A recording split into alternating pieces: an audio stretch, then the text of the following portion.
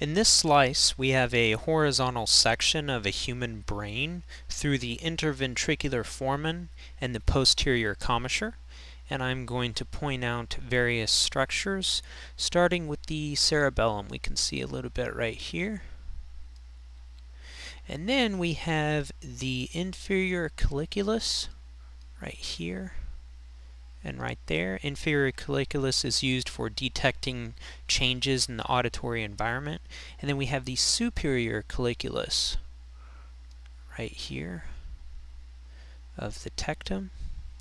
And the superior colliculus is used for visual reflexes, coordinating head and eye movement, and also visual tracking of moving objects.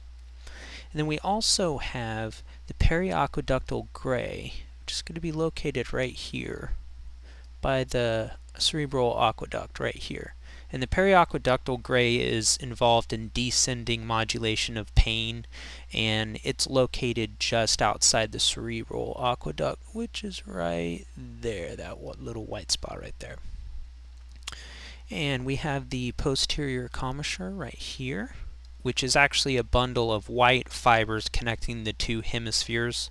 Don't let this stain confuse you. These are actually white fibers, and it's important in the bilateral pupillary light reflex.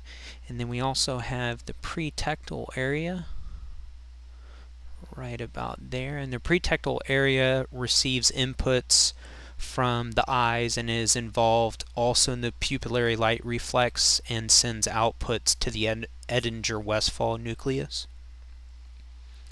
Okay, and then over here we have the hippocampus, this kind of seahorse shape structure right here. We have one on each sides of our hemispheres. And the hippocampus is a part of the limbic system and plays an integral role in memory processes, and a hallmark symptom of Alzheimer's disease is damage to the hippocampus. Okay, moving on, we have the fornix right here, the body of the fornix. And then we have the septal nuclei, a little hard to see it, but it's right up there. And then we have choroid plexus involved in creating CSF.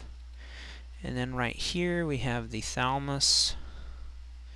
We also have one over here, this side right here, a variety of different nuclei. We have the MGN, medial geniculate nucleus, involved in sound. And then we have lateral geniculate nucleus, LGN, right here. And then we have the interthalamic adhesion, which connects both sides of each of the thalamus right here. Okay, and then right here we have the internal capsules. We have another one right here. And then we have the globus pallidus, part of the basal ganglia. And then we have the putamen right here.